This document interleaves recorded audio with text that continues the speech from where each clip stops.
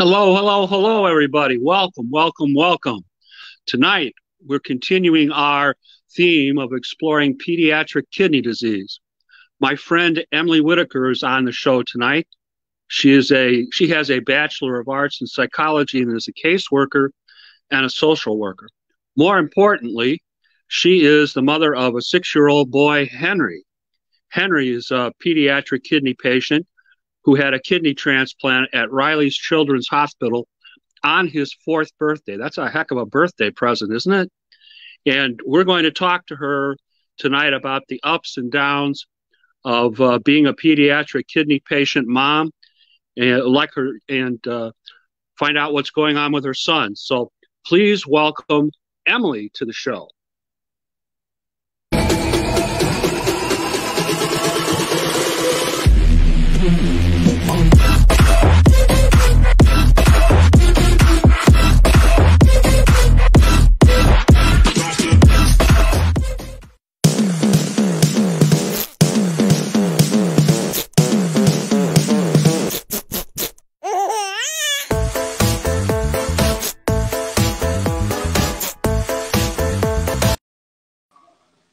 Hello, Emily. How are you?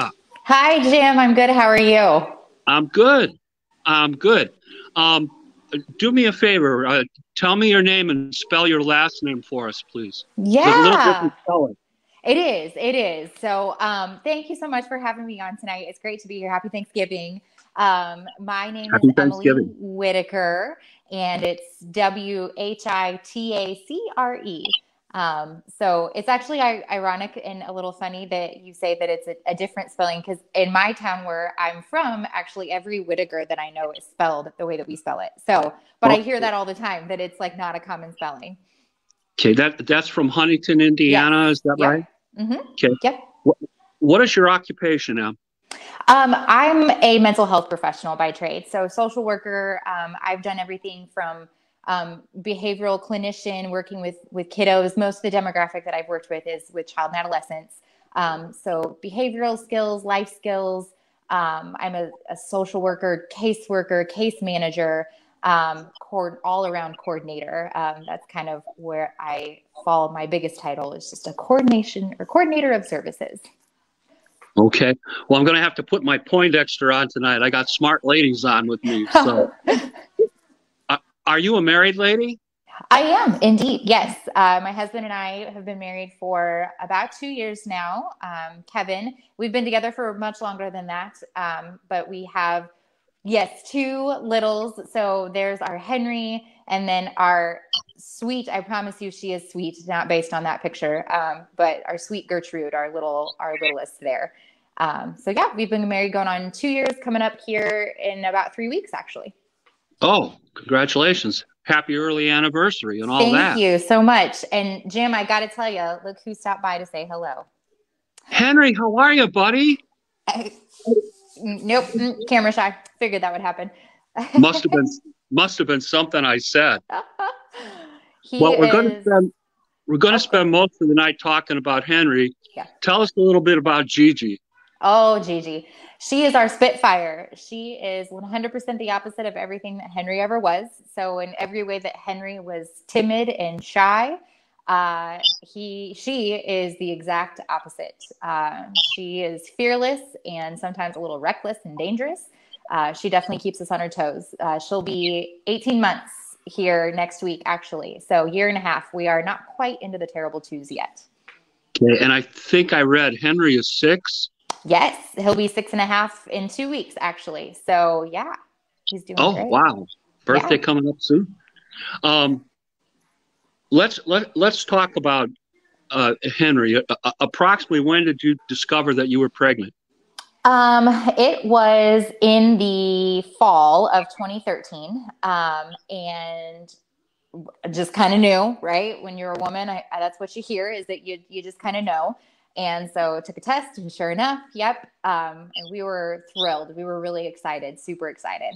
And yeah, then everything went really smoothly for the first like 3 months.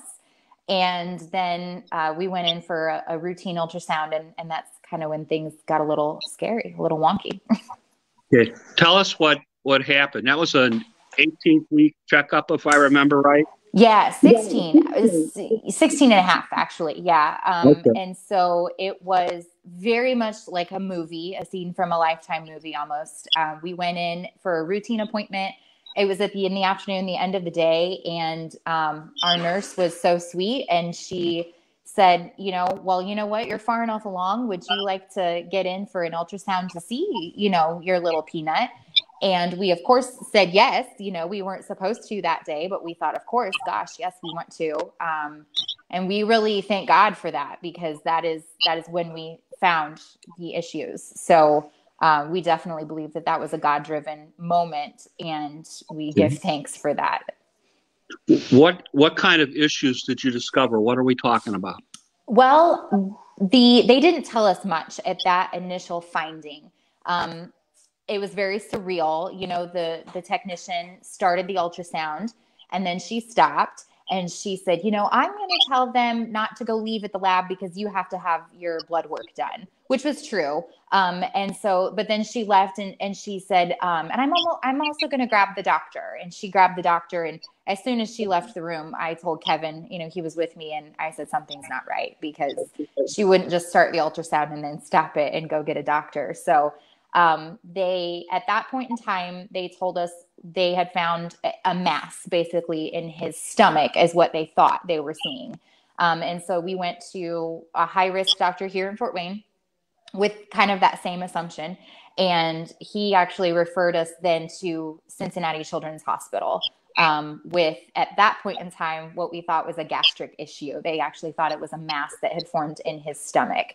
Once we got to Cincinnati, then we found out that it was not, in fact, his stomach. It was that mass that they saw was actually his bladder that had distended. And on the ultrasound picture, the mass, his bladder, was actually larger than his head. So it was immensely distended and so much larger than it should have been. Okay. And what did you learn about that mass? What was unusual about it? It was, well, number one, not supposed to be there because it was his bladder and it was full and it wasn't draining, which was the big issue. And so they ran every test they could run, and we switched. We started off the day talking to the gastroenterology people, and by the end of the day, we were talking to nephrologists and urologists, and I think we even had a pulmonologist in there at that point, and they said that his kidneys. They showed us pictures of his kidneys, what they looked like, and they were just full of. They looked like little starbursts on the ultrasound pictures because they were just full of little cysts and things that weren't supposed to be there because they were very tiny and very underdeveloped. And so what they explained was that Henry had what's called posterior urethral valves, or PUV, and it's basically this tiny, tiny flap of skin that on Henry wasn't flapping, and it was causing the urine to back up into his kidneys and essentially shutting them down. And on top of that, that bladder being distended so large was actually pushing on his diaphragm and not allowing his lungs to develop the way that they should. Okay. I understand that. Well, let's settle this first. You're talking about going to Cincinnati. You live in Fort Wayne, don't you? Yes, we do. We do. So when we got that original diagnosis, the high-risk doctor here in Fort Wayne said, I'm going to send you elsewhere. And my first thought was Riley. And he said, oh, no, they can't do what you need there, because they were expecting to have a certain type of surgery. And at that point in time, there were only 2 hospitals in the country that were doing that kind of work. And so it was either Cincinnati or Arizona. And we said, well, Cincinnati's within driving distance, so we're gonna vote for Cincinnati. And it was like 3 days later, I think, that we were there. Yeah. Okay. Now I understand that while you were pregnant, you actually had a couple of surgeries to help Henry's health. Can you tell us a little bit about that? Yeah. So the first one, it all happened so rapidly. It was actually Good Friday when we went down for the initial diagnoses and testing and all of that at Cincinnati. And they gave us all of our options. And then the following Tuesday, I actually underwent my first surgical experience, which was a laparotomy, so that they could operate on Henry.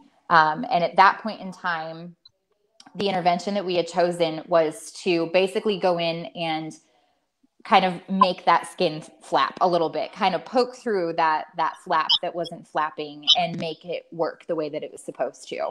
We knew that it wouldn't undo the damage that was done, but we knew it would prevent any further damage, and that we could kind of go back then and try to treat and correct and fix the other side effect problems, I guess. So that was the first surgery, and it went really well. It was a long one, but it went well, and they were successful. And they had, at that point in time, inserted a Foley catheter basically in his bladder so that he was voiding his bladder just continuously. Because without that in pregnancy, right, in utero, that's the amniotic fluid. And when it's this process so that they drink in the amniotic fluid, that helps their lungs develop, and then they void it out through urinating. Well, Henry wasn't able to do that. And so his kidneys were backing up, his lungs weren't developing. And so we really needed to get rid of that urine in the bladder. And so they inserted a few they kind of looked like pigtail shunts. And so the shunts were working, and then they had the Foley catheter. And about 3 weeks after that surgery, because I was being continuously monitored for amniotic fluid levels. And about 3 weeks after that, suddenly we had a skyrocket or a drop in amniotic fluid, and there wasn't any. And it had seemed that the Foley catheter had stopped working. And so we went back to Cincinnati, and they did an ultrasound, and sure enough, something had caused the catheter to dislodge from its original placement. And the only thing that we could come up with at the time was that he had reached down and pulled it out.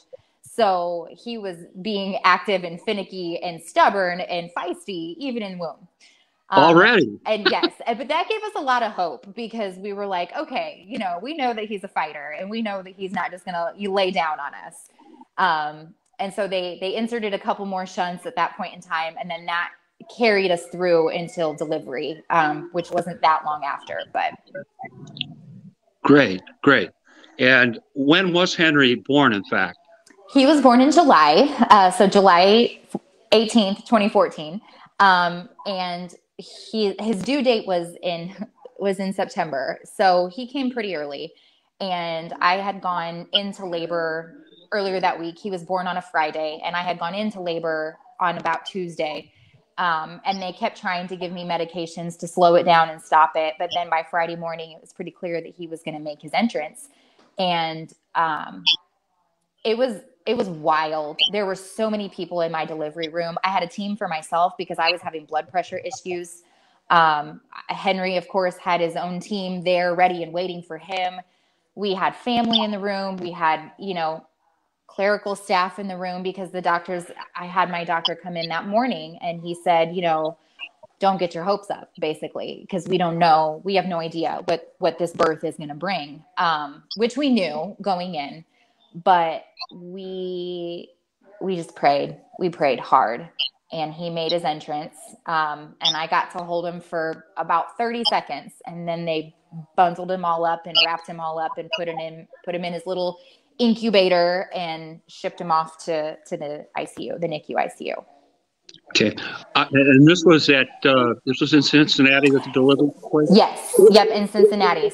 So we actually delivered at the University Hospital. And then they took him over to the Children's Hospital, which is connected.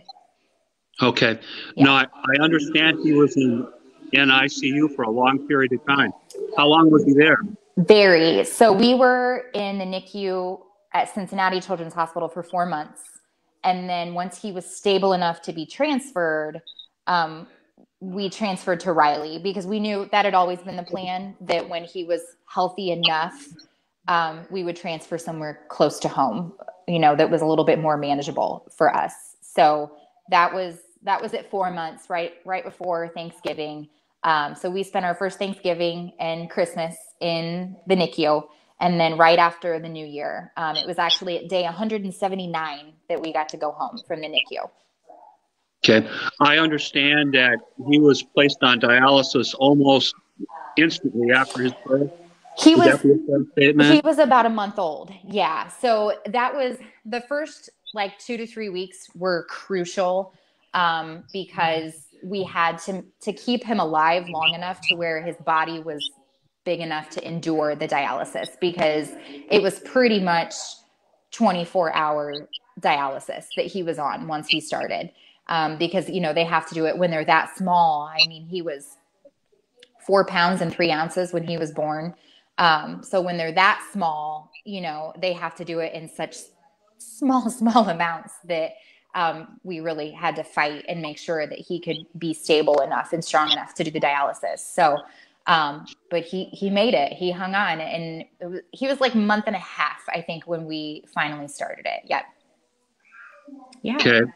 And I understand that initially you tried to do home dialysis. Can you talk to us about that a little bit? Yeah. So we did the peritoneal dialysis, or PD, which is what you can do at home. And that was kind of my first dive into nursing a little bit because, as the caregiver, I was basically responsible for hooking up that machine and making sure that it was all running smoothly.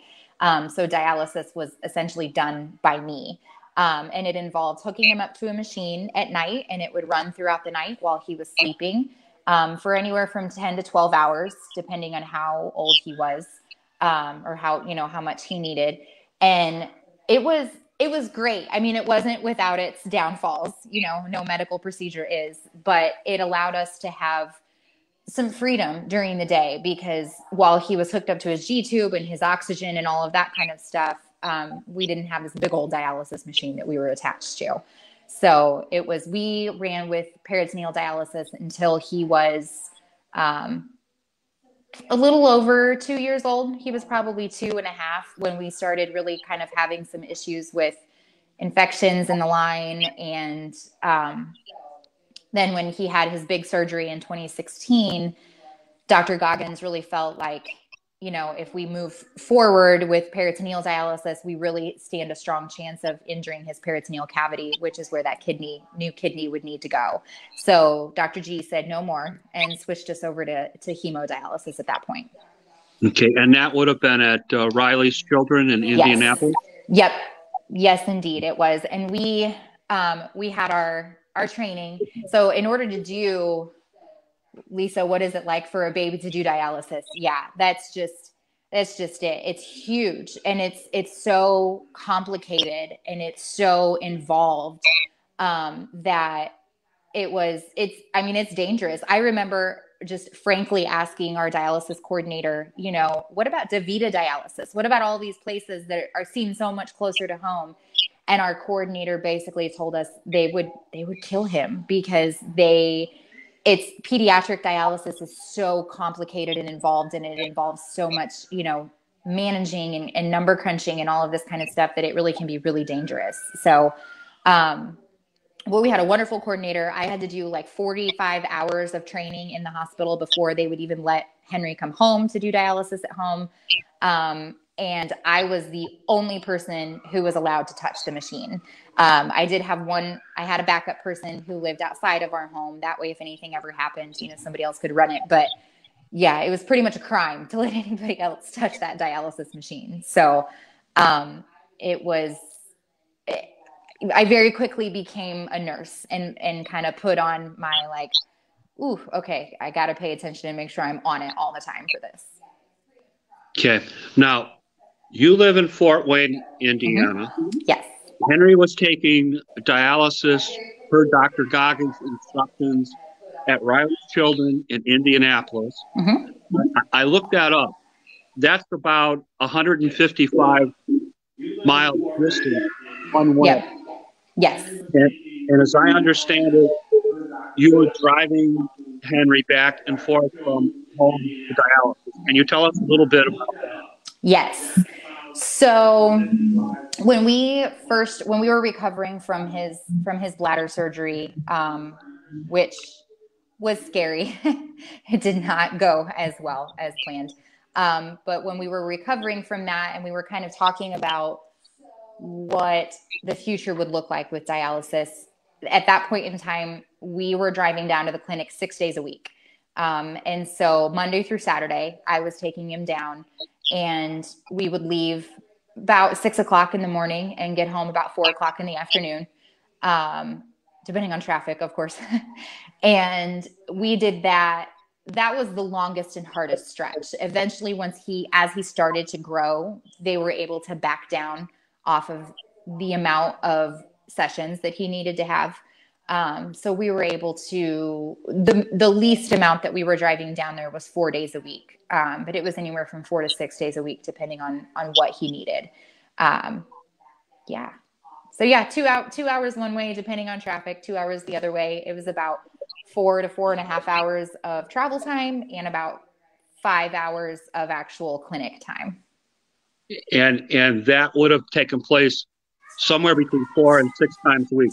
Yes. 4 hours there and back, 4 hours on dialysis for a period of 4 times or 6 times every week.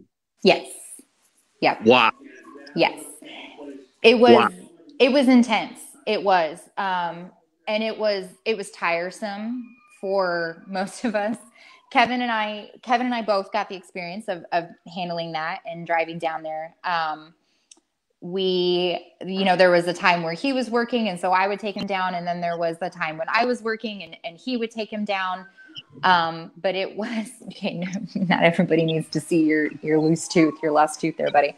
But it was definitely probably one of the hardest stretches, just because Henry's body was getting tired. It's hard for a little to endure that much. And the hemodialysis really kind of, I feel like, is a little bit more intense for them. And we struggled with infections, and we struggled with, fluid management. And so sometimes, our day trips to dialysis clinic would turn into overnight trips or week-long trips because we would get admitted based on his numbers. And that was a reality of every time. We always had a bag packed, an overnight bag packed to take with us. Okay. Now, I understand he was, don't worry, Henry, I lost a few teeth too. He was on dialysis until approximately his 4th birthday. Mm-hmm. All right. Yep. Can you tell us, Emily, in addition to some of the things that you've mentioned, what were the other challenges that you faced with Henry while he was on dialysis? The big ones were infections. So there was a period of time in 2016, just prior to his bladder reconstructive surgery, that he contracted, I guess, or developed peritoneal fungal peritonitis. Sorry, words. Okay. And so he'd had peritonitis once in the past, and then it developed into fungal peritonitis, and he went through probably 3 different bouts of antibiotic. And so at that point in time, he was on PD, but every time he had to do a round of antibiotics, they would take him off and we would have to go down for clinic for hemo. So it was like hit and miss. We'd have, 3 to 4 weeks of PD at home. And then we would have 3 to 4 weeks of hemodialysis in clinic while we were doing this round of antibiotics. And the antibiotics were me taking these giant needles and syringes and drawing up these medications and injecting it into his PD bags. And I was like doing chemistry in his bedroom. And it was just wild. But yeah, we had about 3 rounds of antibiotics. And then they finally figured out that one of those shunts that was placed in utero did not come out during birth. It had stayed lodged in his body. And they had said at the very beginning that it wouldn't cause any damage. It would be fine. Something happened, something mutated, and that fungus just stuck to that shunt. And so while we were treating the fungal infection, because the source was still in there, it just kept repopulating and kept coming back. So eventually he had to have surgery to remove that. And then once they removed that the infections finally stopped. But that was hard. That was a big challenge. And then his bladder reconstructive surgery the surgery itself went well, but he developed a bleeding ulcer in the recovery process of that. And it was really scary. That was the point in time where, we were having conversations in the hospital with doctors that were just ending in, "I'm sorry." And that's a really horrible place to be, because you never give up hope as a parent and you never stop fighting as a parent. But when the people that you have put all of your trust in the world don't have a next step, it's terrifying. And so, I remember that week, that really bad week. Our poor families, they would get calls in the middle of the night that would say, you have to come down because we don't know if he's going to make it through the night. And then he would pull through. And then the next day he would be great. And then the next night he would tank again. And we did that for 3 or 4 days. And then there was a night that was really bad. And Kevin and I sat around his bed. Our whole family was there. We had our pastor come down at that point. And we were very much at a point where we didn't know what the next 6 hours were going to look like. And so we prayed with everything that we had. And we told him, we said, we knew he was tired, and we knew that his body was just exhausted. He'd had 3 emergency surgeries in a 2-week period, and just his little body couldn't take it anymore. And we told him, you have fought so hard and you have done so well. And if you are too tired to keep going, we understand, and it's okay. And God's got you, and you are going to go to a place where there is no pain at all.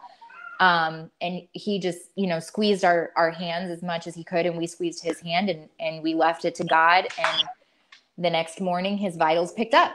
And he stabled out through the night. And in the morning, he was 100% different, and we were at a point where we felt like we could breathe again.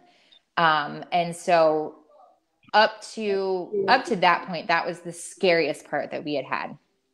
But we recovered from that, and we bounced back from that, and we were okay then, and things were kind of smooth until what turned out to be, thankfully, kind of towards the end of his dialysis process, I guess. About the end of year 3, we were having to have his port replaced pretty frequently. The lines were not staying. It kept coming out of the cuff. It kept dislodging, and we were running out of places to put it. We were getting to the point where we had about 1 more spot that we could put a dialysis catheter in. And beyond that, then it would just be up to God again. So there were definitely, looking back at it, there were definitely some scary times that, we just thank God. We thank God so immensely at how it all turned out. Wow. I read that Henry's been operated on over 30 times. Is that a fair statement? It is. We're probably closer to the 40 mark at this point, 40, 45 maybe. But yes, he has had procedures and every single one of them has required anesthesia. So he has been intubated, countless times. He has had finger sticks and heel sticks and head sticks and all kinds of sticks. And he's endured it. He's endured it all. Okay. I understand that you and Kevin were working very hard trying to get Henry on the kidney transplant list. Yeah. So the biggest issue was really his weight. And so he had to hit a certain weight marker in order for them to really say, okay, he's ready and he's eligible. And so then, the search, once we made it onto the active transplant list, which happened, I believe, in like early or mid 2017, somewhere in there. And there were a few times when Dr. Goggins would come down to clinic and he'd be looking, and he'd come to the bed and he wouldn't say much, but he would come to the bed and he would just kind of look over Henry and he would say, I don't think this one's going to work. And it was like, we would always get so excited whenever he would walk into clinic because it was like, okay, somebody might get a kidney today. And so we had a couple of times of that, but because Henry was so small, that kidney just would have to be perfect. And so yeah, we had a few times that we thought it was going to be the one, but we got passed over. A few false alarms. Yeah, a few, which is, it's a different type of disappointment. You experience disappointment as an individual, you experience disappointment even as a parent. But when you're the parent of a medically fragile child, it's a different kind of disappointment. So you almost had to grieve a little bit. We had to mourn that loss a little bit. And so it was a little difficult, but each time, we knew God would bring us the right kidney. And gosh, he sure did. So let's talk about that a little bit. Yeah. I understand that Henry was able to find a donor, a living donor. Yes, which is... Did we lose you now? Oh, I'm still here. Okay, there you go. There we go. Okay. Henry was able to find a living donor, correct? Yes, he was. And that is probably the most exciting thing about all of this. And it's why I love to share our story, because not only did he find a living donor, but our living donor was an adult. And so most of the time when I tell people that, they are like, oh, wait, what? An adult can donate to a child? Because everybody just kind of assumes that a child would need a child's organ.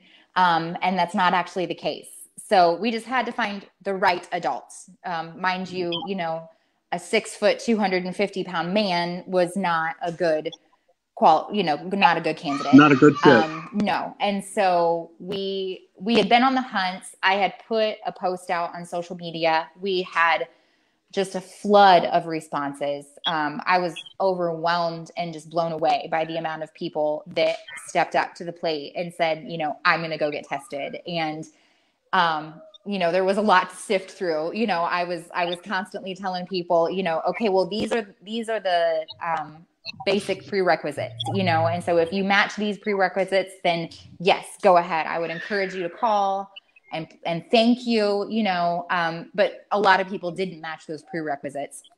And so it kind of got whittled down. And then when we found someone who was willing to donate and get tested, and she made it all the way through, and she was a good initial match. But then we found out that her other kidney size, I'm probably going to hear Gertie here in a minute.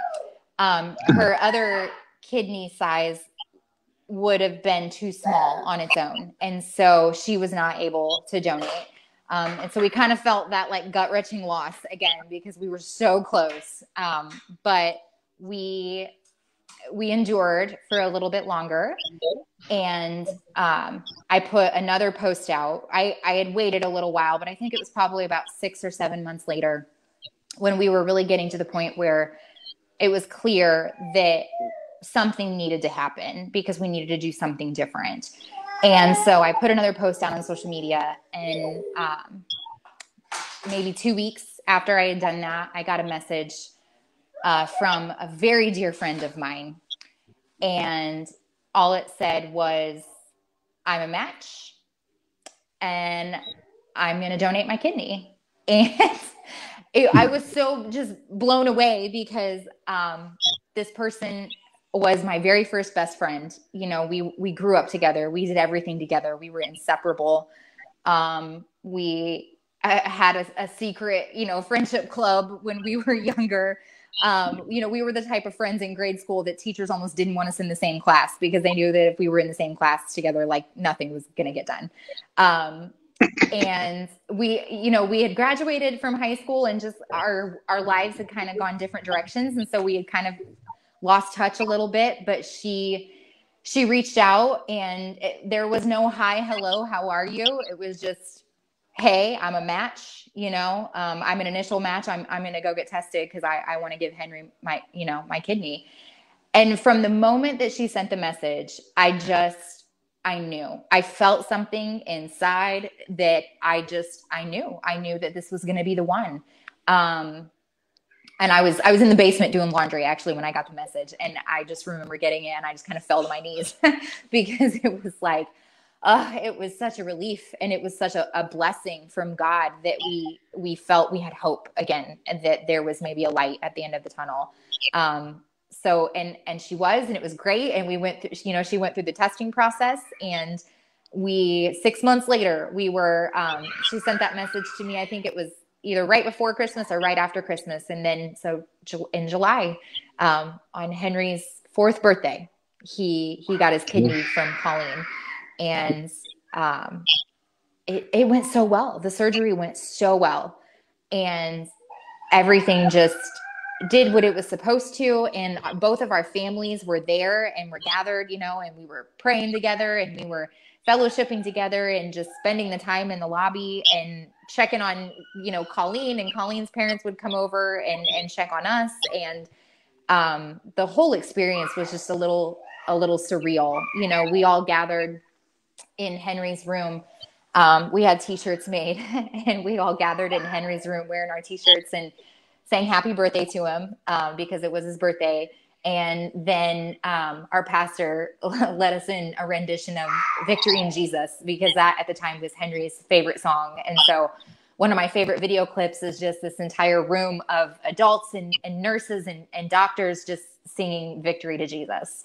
And I still get kind of choked up about it because it was such a powerful moment, that there was so much God in that room that I just felt such a peace.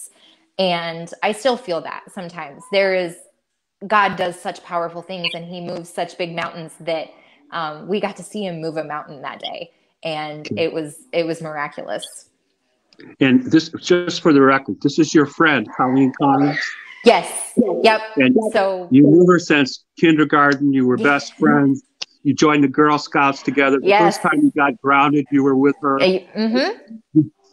Okay. Yes. Uncle Jim does his homework. Yeah, she really was. We even had our secret club. We called ourselves the Bash Sisters. And so we would kind of like go run around on the playground together and help people not be in trouble, I guess, from bullies. So all those bad boys. Yes. Yeah. So I keep seeing a question that pops up about where can we go to find information about pediatric kidney patients. And my friend Candy. Yes. So I love the AAKP website, but IU Health and Riley Children's Hospital, their nephrology department has so much information, and they are so knowledgeable about pediatric kidney disease. I know that Riley's nephrology and urology units are ranked among like the top 10 in the nation. And so I always encourage people, if you have questions, talk to the people at IU Health and at Riley, because they are so knowledgeable in what they do. So knowledgeable. Candy, just so you know, the head of nephrology there is a friend of mine. His name is Dr. David Haynes, Hines. Mm-hmm. The guy that did Henry's transplant, he also did my transplant, by the way, Dr. William Goggins. He's been on our show. We'll have him back again sometimes. He's the rock star of kidney transplant doc in our state.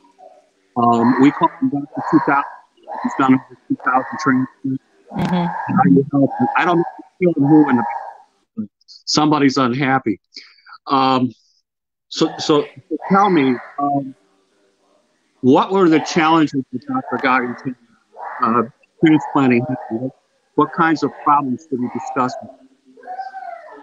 Yeah, sorry about the background noise. She's actually quite excited. That's her excited voice. Yeah. So the biggest challenge for Dr. G with Henry was kind of his real estate in his belly area, because he'd had so many surgeries. He had so much scar tissue, really finding a good spot for the new kidney to go, and then his size in general. And so that was just the biggest thing. And he knew that when he went in to do the surgery, that it was going to be a navigation process. And it was pretty tedious. I think we were in the OR for 8 or 9 hours. I can't even remember now. It was a long day.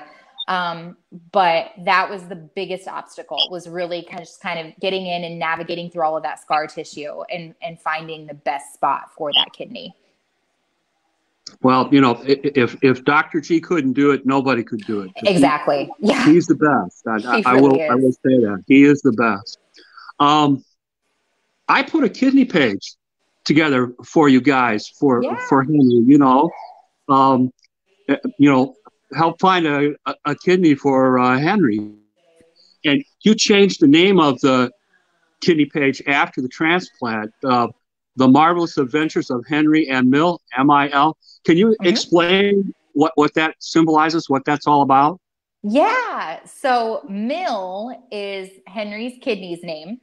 And we chose Mill because we have, from the time that Henry was really little, his dad has always called him Jimmy Miller, or we would call him Mill for short. And so we just kind of thought, it's a great nickname and it's fun. And, what if we now we call Henry Jimmy Miller and we call his kidney Mill. And so it was just, we knew we wanted him to have a name. And so we just gave him something fun that was an extension of what we called Henry when he was little. I'm not 100% sure where Jimmy Miller comes from. I think it was something from a movie that Kevin has always really liked. So he's always just called him that. But yeah, so it was just a fun play on a nickname that we called Henry for a long time. Okay. I've read articles about Henry in the IU Health blog. Mm-hmm. I've read articles about Henry in USA Today. I've read articles about Henry in the Chicago Tribune. Mm-hmm. But the thing that always excites me is I understand that you were on the Today Show on NBC. Is that right? Yes. Tell us a little bit about that.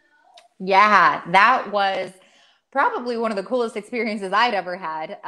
So the media team at IU Health contacted me and said, hey, Good Morning America has caught wind of this, has caught wind of the story. They want to talk to you. And so they did. They came to the producers from the Megyn Kelly show, which is the Megyn Kelly portion of the Today Show, came and they did an interview. And we were in one of the parts of University Hospital, I think, over there. It wasn't actually at Riley. It was next door.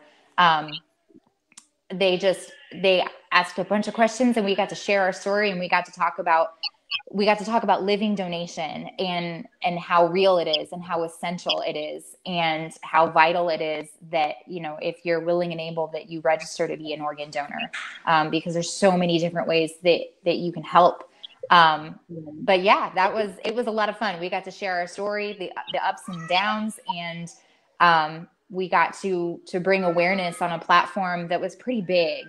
And that was probably one of the most important things, just because, I still get questions. People still look at me in shock when I say that he has a kidney from an adult. So people don't think about kids having kidney disease, but it's real.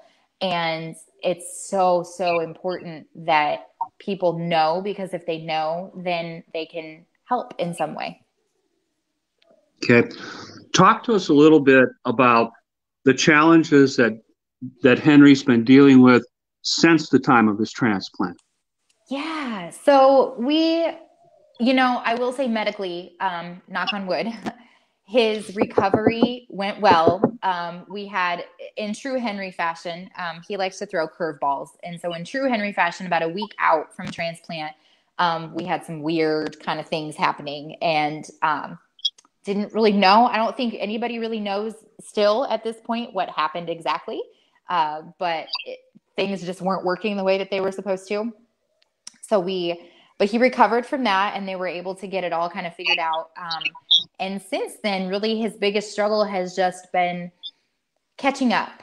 When you have that many surgeries done on your abdominal region, there's no muscle retention or muscle tone there at all. And so getting him caught back up to where he needs to be physically and emotionally, just really is our biggest struggle now. And so we do a lot of therapies. We're involved in speech therapy and physical therapy and occupational therapy. And we also see another speech therapist for feeding issues.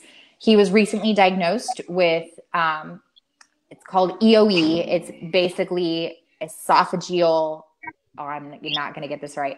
I'm not even going to try it because I'm going to butcher it. But Okay. basically there's a gathering of cells kind of, and then it causes excessive inflammation of his esophagus. And so it makes it hard for him to swallow food. It kind of resembles GERD a little bit. And so he has trouble with, impacted food getting impacted, choking on food, swallowing food coming back up. And we don't know if it's being caused by diet, because he doesn't really eat very much anyway. We don't know if it's being caused by reactions with his medications, because there's science that show that transplant medications can cause EOE. We don't know if it's behavioral, if it's a trauma response, from being intubated.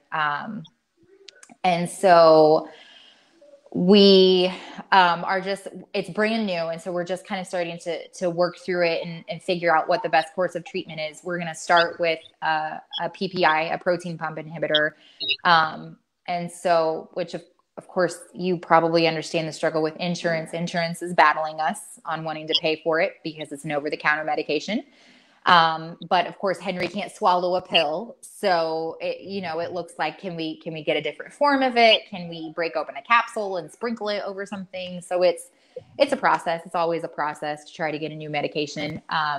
But those are the biggest things that we're really kind of struggling with. I just actually had a case conference with his teachers and the staff at school requesting an IEP, so that we could have some services done in school. And they actually told me that they would not pursue it because academically he is just on point. His test scores are all really good. He's doing well socially at school. And so we're battling all of those things on our own at home, outside of the school. Not that they're not supportive. They're wonderful. And we love his school.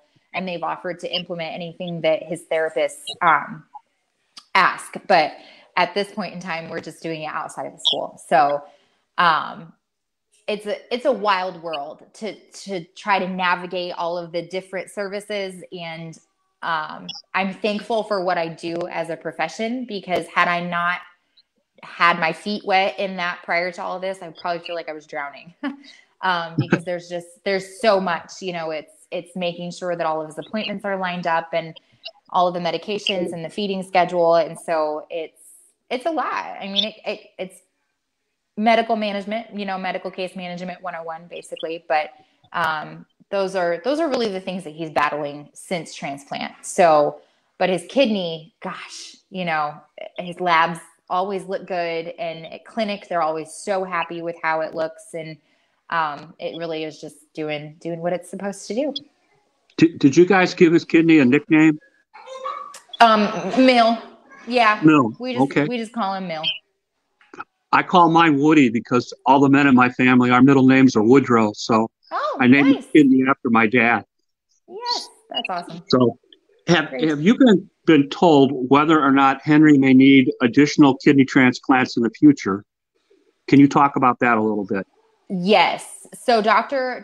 G did tell us that the shelf life for a pediatric kidney is typically about 10 to 12 years. Once they hit that puberty, their body just goes through so many changes that a lot of times the post-pubescent body and that kidney just don't mesh well. And so they start to see some signs of rejection usually after that. So he kind of prepped us for, maybe needing another one when he's a young adult or an older teenager, young adult, and then even possibly a third kidney transplant later on in life as well as an older adult. So he is looking at the possibility of needing 2 more kidneys in order to, for a lifespan of 60 to 70 years. But, you never know. You never know. When we were, okay, you're sweet. Thank you. When we were going through the process of all of this and people were reaching out, I would get messages from people that would say, my son has had his kidney for 30 years now. He got it when he was 10 years old and it's still going strong. And so we know, that God's in control and that kidney is going to work as long as God needs it to work. And when he does need another one, mine's being kind of kept on standby. So I'm a match. I'm a universal donor. I'm an O negative, and so I'm keeping myself healthy so that when he needs it, he can have mine. Okay. You mentioned school. Talk to us about a little bit of the ins and outs with Henry and school. You've mentioned things in webinars with the AAKP about 504s and IEP and stuff I don't understand. So could you explain what goes on with that when you're trying to put Henry in school? Yeah, that's all definitely diving into the special needs world in the educational world, which I'm blessed to have a teacher as one of my moms, and she has been such an asset. She's been so helpful in navigating this process that I knew we were going to need to seek some special resources in school. And so he did. His first school experience was actually last year. He was able to do a year of pre-kindergarten, and he was blessed with a wonderful teacher at a wonderful school, and it really prepared him to do full day kindergarten this year. And so that's where we're at. He is a full day kindergartner here at Boyd Elementary, and he loves it. Last year when he went to school, he had an in-home health nurse that actually went with him. And so she was able to take care of all of his medical needs at school. It was a half day at that point. And so she was able to meet all of his medical needs. But we realized, at school, he's so independent that he just was adamant. He's like, I want to go to school by myself. I don't need somebody to go with me. And so we partnered with the school at the beginning of the year, and I just laid it all out. I said, this is what we need to be successful at school. Can you come alongside us and help us with this? And they were fantastic. The nurse that we have at our school is so helpful, and she's such a blessing. She's willing to do anything she needs to for Henry. And we've rearranged some things so that there's not so much hands-on stuff that they have to do at school. We handle all of his G-tube feeds here at home. He does still have a G-tube because of his feeding issues, and probably realistically will for the next couple of years. So we try to make it so that doesn't have to be touched while he's at school. But he has a urine collection system that he wears instead of voiding, out through his urethra. And she's very helpful with that. Whenever Henry has trouble, opening and closing it, she's very helpful with that. And I had hoped to get some extra services for Henry in school. But in order to do that, you have to have either an IEP or a 504 plan. The 504 is just kind of the medical version. It's kind of like saying, okay, this child academically, he doesn't have a learning disability, but he does have a health impairment that has caused a delay in development. But they felt that he doesn't have enough of a delay at this point, I guess. And that academically he's performing too well in order to pursue special needs services at this point in time. Not that he might not need them in the future, but where he's at right now is on point enough that they're going to just let it ride out. So, Okay. Yeah. Talk to us a little bit about how your family and the school is dealing with COVID issues, COVID-19, in the age of Cyrus the virus and Henry. We thought when we went to our clinic appointment prior to school starting last summer, or earlier in the summer, we were really expecting to hear, go with virtual learning. You need to do learning at home. And I got to give it to Riley and IU Health. They did their research and they really looked at the numbers and they said, we're seeing kids with kidney patients get COVID, but we're also seeing kids with kidney patients recover from COVID really easily. Maybe not easily, but they weren't quite as overburdened by it as what I think everybody was expecting. And so they encouraged us to do school in person. And he was so excited. I remember telling him the day that we went, I was like, buddy, guess what? You're going to get to go to school. And he was like, what? Can I ride the bus? And I said, do you want to ride the bus? And he said, yeah. And I said, can you ride the bus? And they said, sure. And I said, okay. So he just dove right in. We've done the e-learning days. If he's sick or if he has a cough or anything like that, we stay home. But he has been healthy, knock on wood, and has been able to be at school when it's been open. So we're kind of curious to see how the rest of the year is going to go. The middle schools now in our district are doing e-learning only for the rest of the semester. So, we'll see. It's all different. I know our school and our district in particular, masks are part of the dress code this year. So, it's a mask all the time when he's at school. They started off the year doing lunch in the lunchroom at specific tables. And now I think they're kind of morphing it to where they're eating lunch maybe in their classrooms a little bit. But his school has done a fantastic job of just staying on top of it.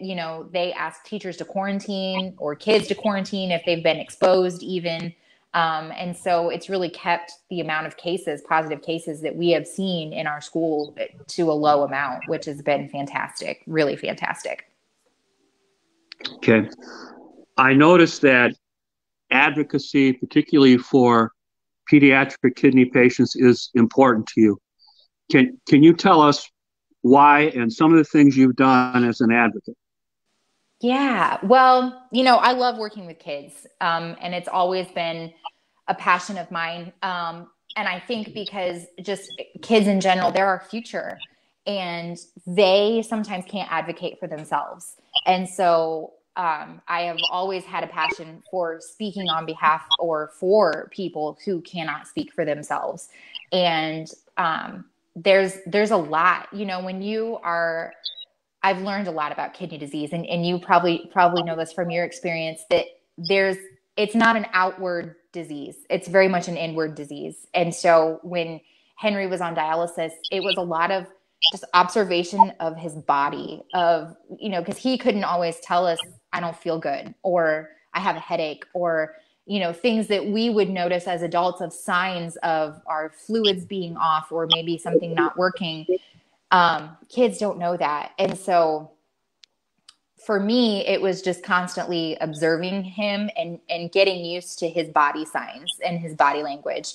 And so there was more than one occasion when I would have to grab one of our nurses and say, hey, we need to turn this machine off or back it down or slow it down or something, because, his eyes are sinking in. He's getting lethargic. He's getting tired. He doesn't want to talk as much.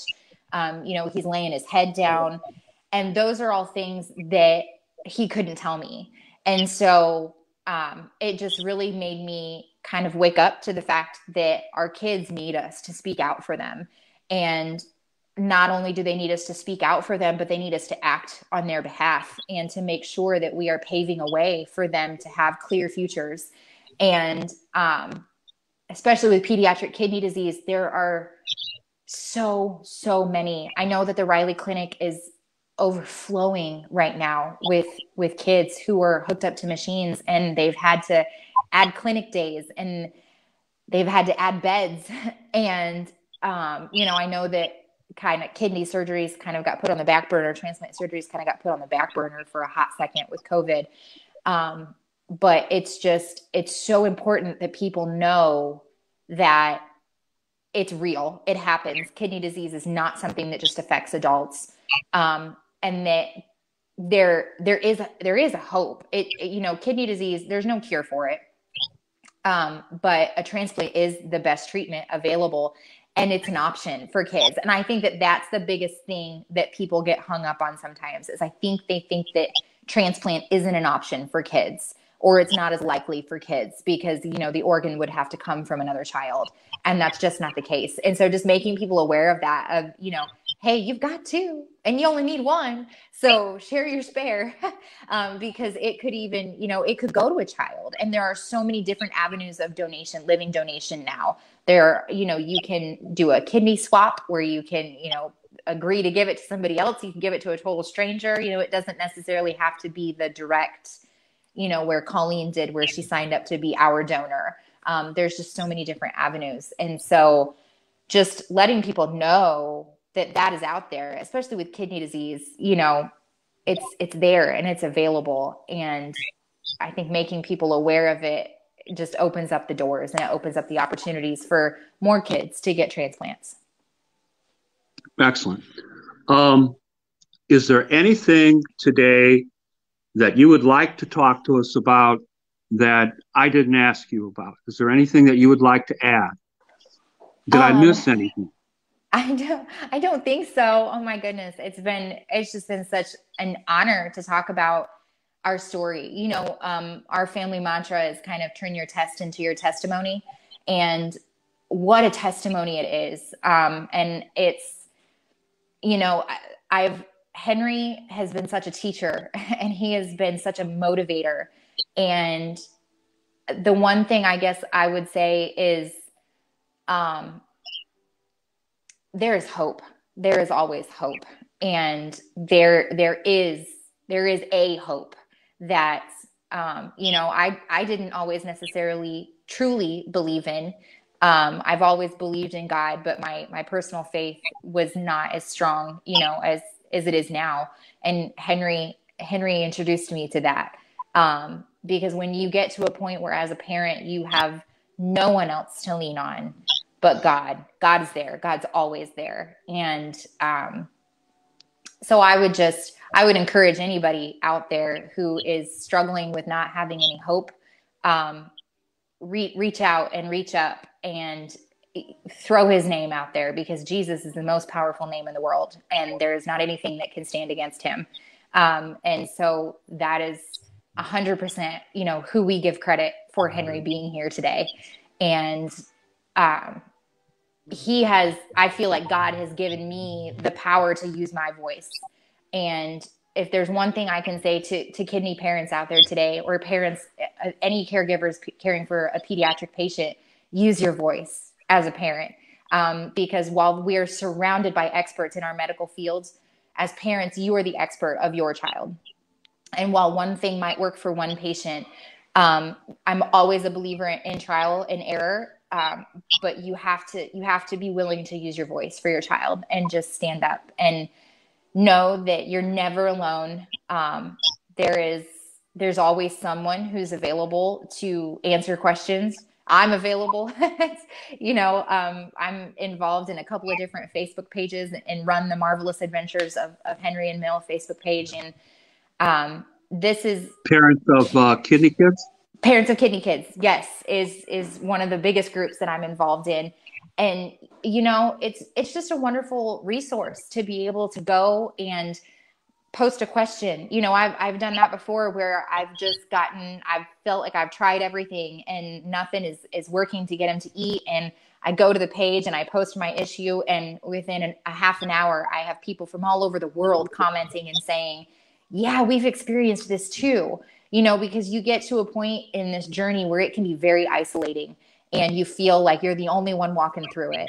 But then you take a step back and you realize, no, there are so many people that are actually experiencing this and walking this journey. And there are so many people that struggle with something else. And so, I hope that my words and my testimony make somebody else feel like they're not alone in it. So I'm always an advocate for self-care. And I feel like part of that is not isolating and reaching out and being a part of something that can just restore and refuel you as a caregiver, because it's an intense job. Well, Emily, I thank you so much for taking time to talk with us tonight, my friend. And I thank you for the webinars you've done with me and for me for the American Association of Kidney Patients. Please check Emily out. And I appreciate you taking time. That's Thank you, our show Jim. for tonight. Oh, you're welcome. No problem. I'm just really happy you could do this. Yes, I love it. I love sharing it and love getting to talk with you. So thank you. Next week, Dr. Holly Kramer is back with us from the NKF. She's bringing the head dietitian of the NKF with her and an independent dietitian, and we're going to have breaking news about nutrition and Medicare and getting you a dietitian. So you don't want to miss that show. Until then, this is your Uncle Jim. Peace and love, everybody.